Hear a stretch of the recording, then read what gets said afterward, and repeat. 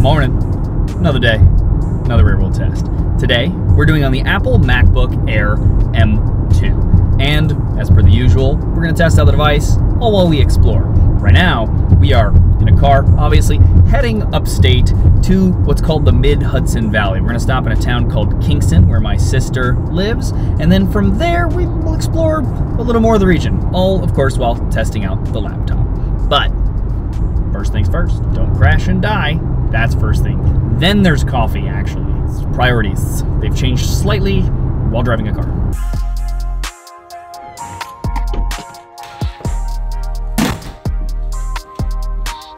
Coffee.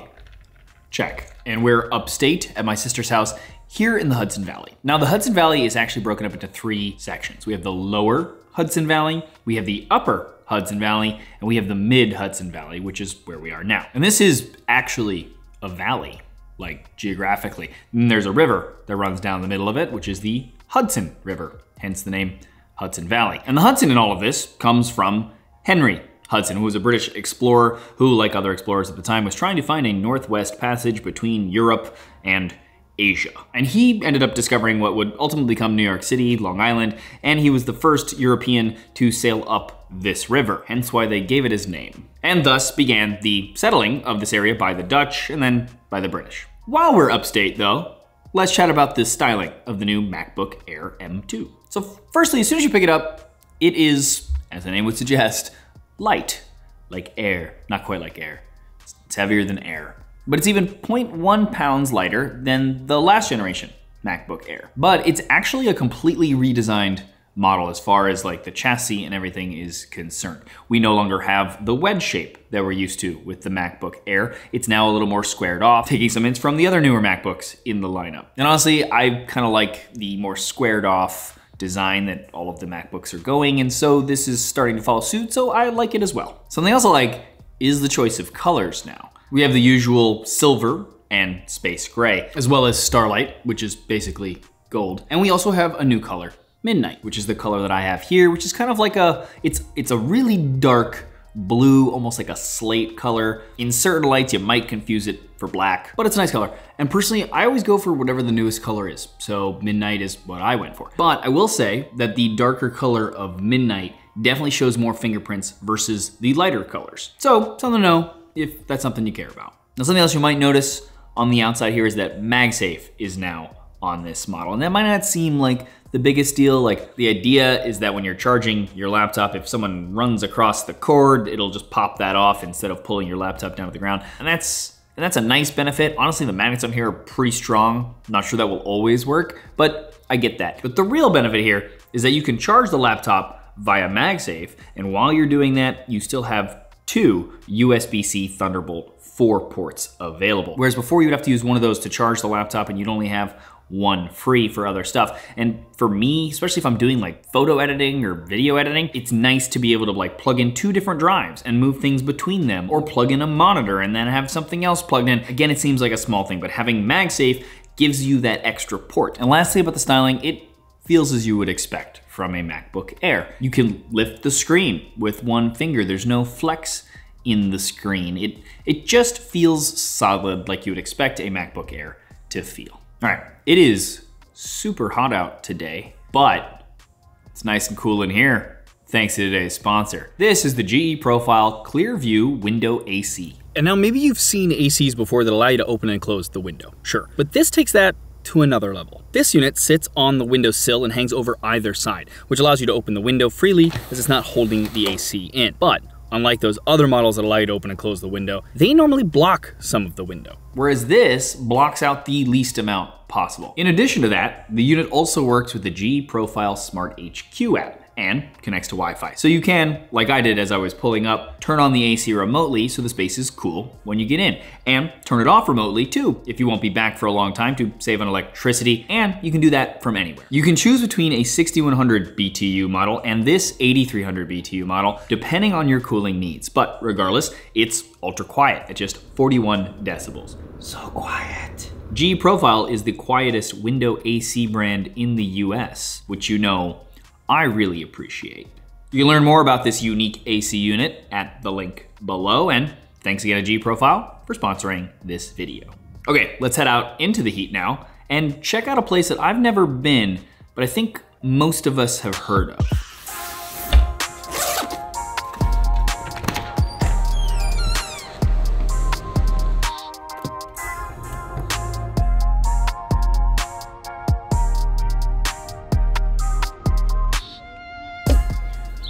Welcome to Woodstock.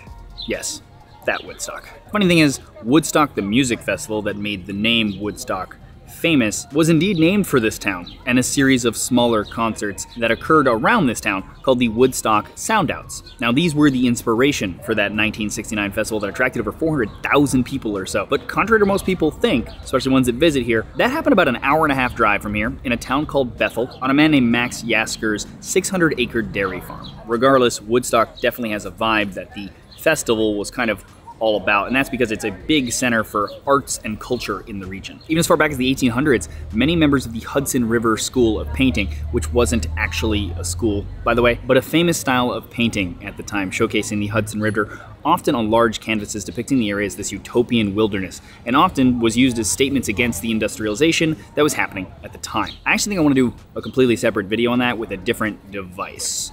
Let me know if you guys would want that in the comments below. But from there came Ralph Radcliffe Whitehead, Bolton Brown, and Hervey White in 1902 when they founded the Birdcliff Arts Colony with a landscape painting actual school and many other arts programs. And it's actually the oldest still operating arts and crafts colony in the United States. And since then, Woodstock and art kind of became synonymous. And the town still has a very artsy vibe. So I guess, like, coffee check again? I really just wanted to test this laptop out at a coffee shop because I feel that is a very popular use case. So here we are at the Mud Club, which is this very cute, entirely outdoor coffee shop. You walk up to the window, you order, and then you sit down in what feels like a little bit of a forest. I can also confirm the coffee is good, and everyone here has been telling me I should try the bagels and the pizza. But while we're here and we're outside, it's probably a good time to talk about the MacBook Air M2's new screen. And the first thing you'll notice is, yes, it has a notch, but you can hide it if you want with an app like this one. And frankly, as I've said in the past, I'm pretty sure Apple does this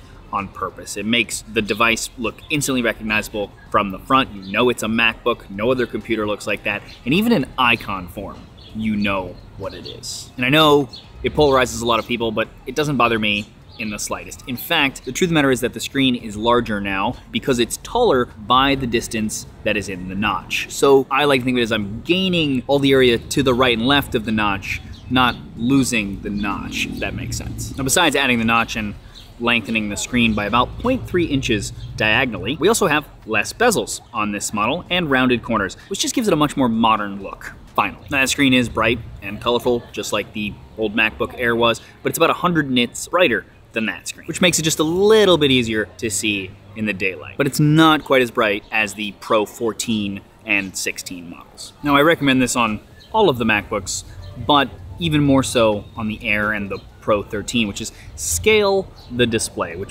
basically you just go into the settings and you can select scaling and more space, and it just kind of gives you a little more room. It makes the 13.6-inch screen feel less cramped. And at the top of that screen, we now have a 1080p webcam. It's the same from the Pro 14 and 16 compared to the 720p that we had before. And here's what that looks like and sounds like. Okay, for battery life, I've been sitting at this coffee shop for about 2 hours doing research on Safari and using Notion and sending messages on Telegram, all at 50% brightness on the screen, and I lost 8%. That is great.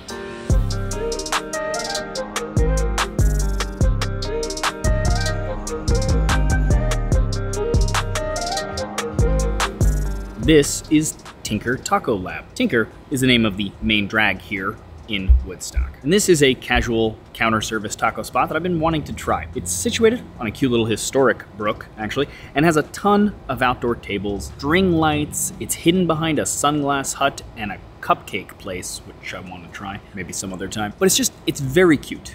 Oh, number 90. Yep, thank you. I was told to get the chicken tinga and the barbacoa. Chicken tinga. This is a really good taco. They aren't kidding when they say the tortillas are handmade. They are fire. But while we're here, let's talk about the performance of the Apple MacBook M2, and specifically that new chipset. So firstly, this and the new MacBook Pro 13 are the first two laptops to have Apple's new second generation homemade silicon chipsets inside, the Apple M2. Now, to be clear, its performance is just a slight bump over the M1. It is not as good as the M1 Pro, Max, and Ultra. Essentially, those are likely to get their own M2 version. So you'll have the M2 Pro, the M2 Max, and the M2 Ultra. So think of the M2 as like a new base chipset. It's not better than the ones that have surnames, essentially.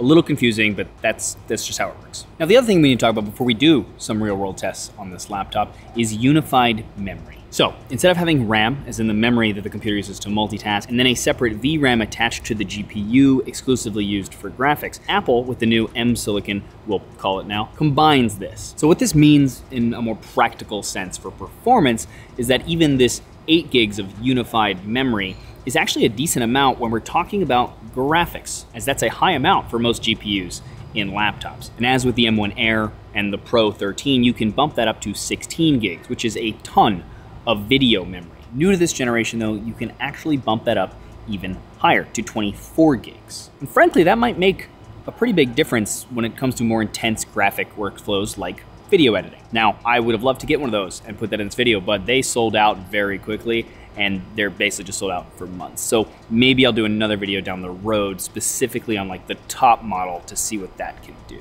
Regardless, I am still very curious what the base model, the lowest spec'd and lowest priced MacBook Air, which is what I have here, can do. So firstly, as with the last model, and expectedly, photo editing of my normal workflow, which admittedly isn't too intense, but even with multiple layers and adjustments that some other more expensive computers have had a little issue with, the M2 MacBook Air is totally fine. So on to video editing. Now this is a 4K 422 10-bit project shot on my Sony a7S III that I used previously as a benchmark for what video editing would be like in real life on a number of machines. And this part right here, if I leave the timeline in full resolution, can have some issues with playback not being smooth. And when you're editing to the beat, like each of these photos has to hit when the beat changes, that can be an issue. So here on the base model 8GB Air M2, it plays just fine. And since it's the exact same project, running in DaVinci Resolve, which is the editing software that I use, but it works just as well on PC and Mac, and is also optimized for this chipset, here's how that compared to the other devices that I did this with. First up,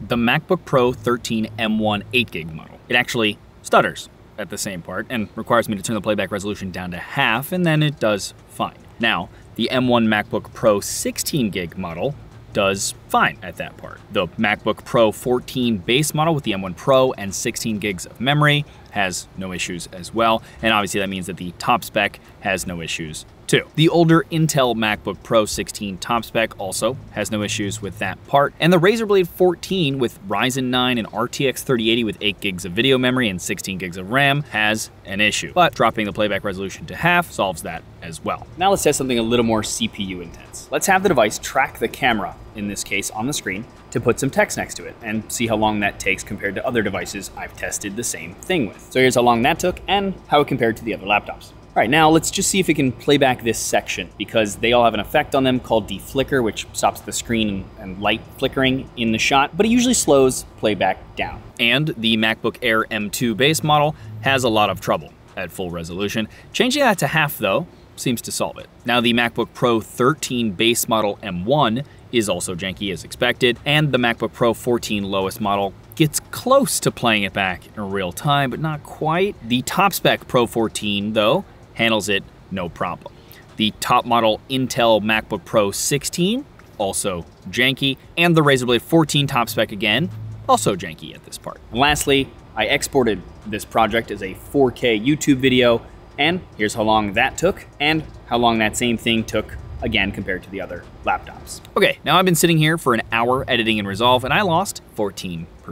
And here's how that compares to the other laptops that I tested for a similar amount of time, doing a similar type of editing in Resolve. Oh, and that means I was doing all this on battery power, obviously. But as someone who comes from using Windows computers a lot to edit footage, and how much of a difference there is when you plug those in versus when you don't, it still kind of amazes me that all of these computers have the same exact performance, whether they're plugged in or not.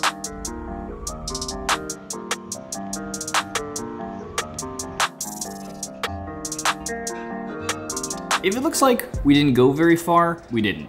We're next door to the coffee shop from earlier at their sister bar called Early Terrible. Now this is apparently one of my sister's favorite bars in the Hudson Valley, and I can see why, I think. It's a mostly outside bar, sort of down a hill from the road, which gives it this more like tranquil, almost whimsical vibe, with all of the plants sort of a part of the structures, and decorated with a ton of old industrial items, juxtaposed nicely by a disco ball inside. They also make good cocktails and food apparently, and even use the leftover bagels from the cafe to make bagel chips as a snack. Something I thought was interesting, the owner was quoted as saying that instead of focusing on the hippie culture or that music festival that we talked about earlier, they, quote, wanted to bring out the essence of Woodstock's woody, earthy environment, end quote. And yeah, I think they did. Now, while we're here, let's talk about some of the other unique aspects of the MacBook Air M2. First up, I just want to say, I like the fact that the charging cable that comes with this MacBook is the same color as the MacBook, minus the white end, which I think they probably could have changed, and of course,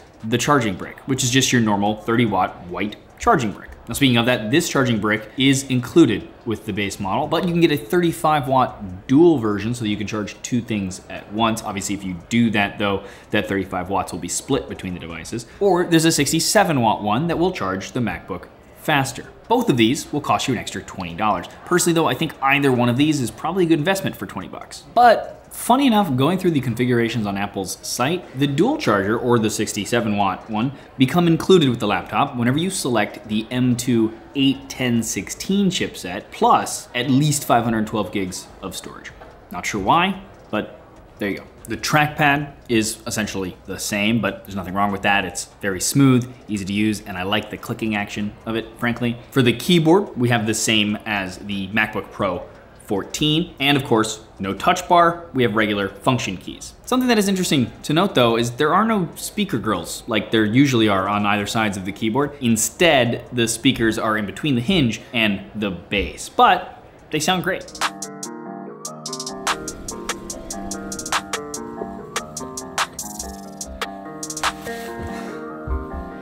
And there we go, calling it a night. Now I'm gonna say what you probably expect me to say, which is that it's a good laptop, because it is. The biggest downside, I would say, is the fact that it starts, the base model that I'm using here, $200 more than the old model. And it's for that reason that Apple is keeping around the M1 version of the MacBook Air, at least for now, because that is $1,000, and then this is $1,200. Regardless, any of these laptops are a lot more capable than they used to be, and that's thanks in a big part to the M1 and the M2 chipsets, as I think I've shown in past videos and have shown again in this one. Now, honestly, I am someone who is very agnostic when it comes to their operating systems. I switch between Android and iPhone all the time. I switch between Windows and Mac, and that's why I even use programs like DaVinci Resolve that I've mentioned here to be able to do that and not have my workflow change. But I hate to sound like those people that are waxing poetic about the M processors, but they do. They've changed the way that I would think about recommending laptops to people that do creative work for a profession. I wouldn't always recommend a MacBook before this because truthfully, they were more expensive and their power wasn't as good unless you were like, okay, I'll use Apple's own software on this because then it was more optimized and it actually did a much better job. Now though, even programs that aren't Apple's tend to work better on these computers compared to one for the same price somewhere else. And that is something that's never really happened with MacBooks before. And this laptop is no exception. You'd be hard pressed to find another laptop that can do as much as this can with as much battery life for $1,200. But you guys let me know what you think in the comments below. Always appreciate hearing from you guys. What do you think of this laptop? Are there other laptops in that price range that you would rather have? I actually would be very curious to hear that. Let me know in the comments below. Also, what you think of this format. And as always, I will leave a link in the description below to the best deal that I could find on this laptop. And if you liked exploring with me, please consider subscribing and dinging the bell so that you get notified when I do new videos, because if you don't ding that bell, you'll never really know. That's how YouTube works now. It's sad, but true. You can always ignore the notifications when they come, but you know, you shouldn't. You should ding the bell and you should watch all the videos. That's it. Thanks. Which was a British explorer who, oop. Hi, brother. Hi, Michelle. You're good. Save on electricity. Truck. I'm in literally like a tiny neighborhood, and there goes a truck at the moment that I record. Oh, wait, I hear something else is gonna happen.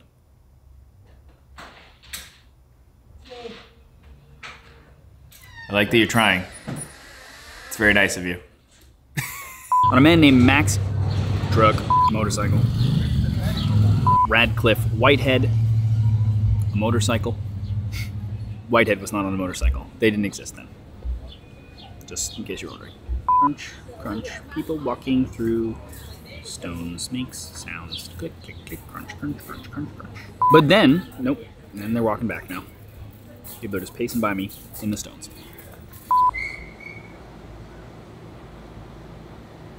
Sounds like a pup is getting hurt. Oh, it's okay, pup. I think the pup just wants a taco. Yep. Another dog has caught word that there are tacos. Now they are, what I can only assume, communicating about tacos. Get the barbacoa. Oh, okay. Send me one. No problem. Apple truck. It's like someone's riding a lawnmower. Another Harley going by. It's the town of Harleys. Don't understand that. Being attacked by ants. They want the tacos.